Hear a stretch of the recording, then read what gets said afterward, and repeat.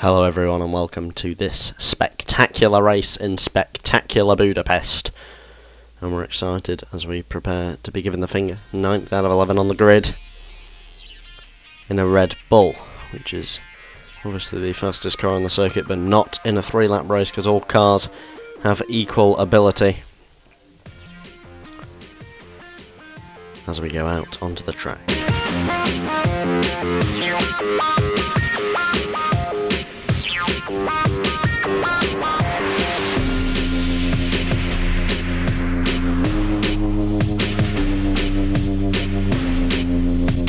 Here we are, lined up on the grid, ready to go in Budapest.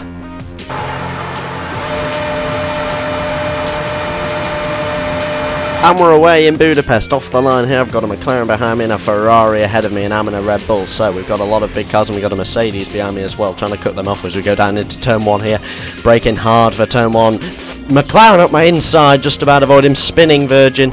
And well, I've gone into the side of the Ferrari there, and the Virgin's gone sideways again now, and they're spinning out Toro Rosso. I've got the Ferrari coming round my outside, and I've got the Lotus piling down my inside, and it's actually got down there, but then it collided with the spinning out McLaren. So there was a few spinners there. There was spinning Toro Rosso and a few other spinning cars into that first corner, which is lovely. Now we've got another McLaren and another car ahead of me here, so I'm looking to take these now through this section here, or on the start-finish straight if I can. Cut that corner slightly. Just coming through here now. Nicely try and bide my time. They're all over the grass, debris going everywhere. And they're broken for that corner and he's taken them. That's fantastic.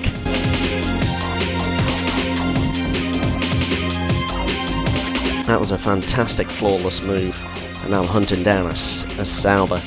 And then we've got P1 ahead of the Sauber, so we're looking to win the race. We're looking to take this race as the Sauber goes wide. So that's the big question. Can I take this Sauber and then catch up with P1 and then take the win, or is this Sauber going to cause more problems? I'm not going to try and make any move here unless he goes wide, which he has done just about.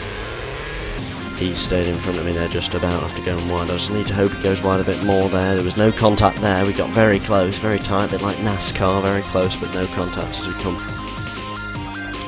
through this section here. Not quite sure what it's called, but I know it's the end of sector 1 as I try and go around the outside, but that was always a hopeful move. Never really going to cause too many problems trying to go around the outside into a flat-out corner. So coming into the chicane, trying not to cut it like I did last time, and that was great. And now I'm going around the outside of him there, but that's not going to work. I'm getting stuck behind him, he's held me up, and I think first he's getting too far away. If I don't overtake this guy soon, he's going to have me, and that's a major problem. I need to take him soon, and I need to move on. And this is a good opportunity now. He's stayed tight, and I've stayed wide. I've got the race in line, and he tried to cut inside, but there's a bit of contact there, and that's cost me, and it's 5 XP. That contact there, I probably would have got the undercut on him if that contact wasn't there, but it's about half an inch. Not enough room as he goes wide again in this final corner. I've got quite a few cars lined up behind me. I think there's about 2 corners between the first 6 cars as I go flying around his inside, and I've surely got him now. Yes, so we're hanging it around down the inside bend. Bit of contact there, but he manages to hold the position again. Somehow he's managed to hold that together, as I looked almost certain to have the position as we were coming down the pit straight. I was too busy talking about the people behind me, not busy enough talking about the people, as he brakes on me there, and I've got him. I've got him there. You saw it, he tried to brake on me there. Yeah, he broke on me and tried to get me a penalty, but it hasn't worked out, and I've actually taken him now. Now I've just got to cover my lines, cover my sectors, hit the apexes, and he shouldn't have any chance of catching me. There's a big caterpillar of cars behind me, about 6 cars. So that should be the point safe. Yeah, I'm gaining time with him. I think I'm fairly alright as we come to the final 3 corners on the track.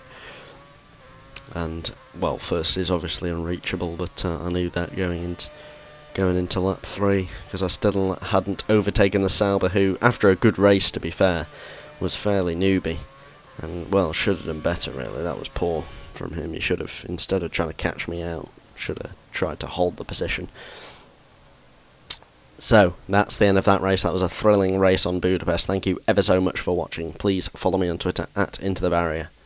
Goodbye.